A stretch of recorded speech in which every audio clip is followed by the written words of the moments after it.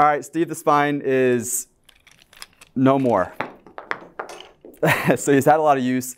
But listen, your spine is important. You know your spine is important, but it's not just there to help you not be in pain. Your spine is there to protect the most important system in your body, which is your nervous system. And just look how important this thing is. Your brain controls everything through a giant cord in the middle of your back called your spinal cord. And it goes out through the nerves, those signals do, to every organ, cell, and tissue.